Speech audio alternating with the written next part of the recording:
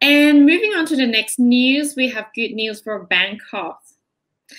For Bangkok, we will have 11 electric buses operating and offering free rides on 2 routes, which are the first route, Din Daeng to BTS Sanampao.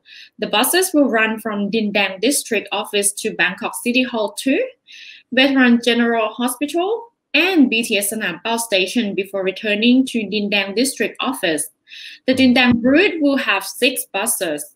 Meanwhile, the second route, the Rom Klao route, runs from Rom Klao Housing Community to Queen Sirikit's 60th Anniversary Garden and Airport Link, La Krabang, before heading back to Housing Community.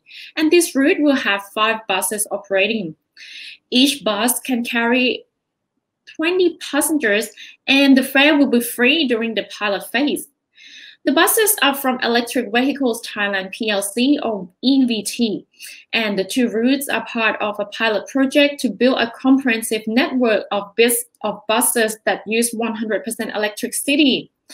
EVT Chief Executive Officer said that the company had been selected by the Bangkok Metropolitan Administration for the project, which aims to increase the use of electric vehicles and reduce air pollution in the city.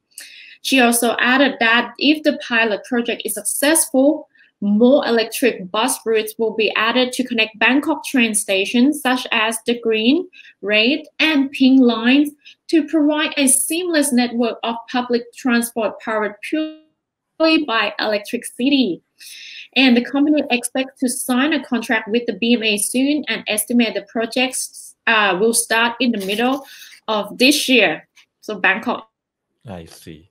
Okay, we have more routes and also service from BMA, so I should give it a try too.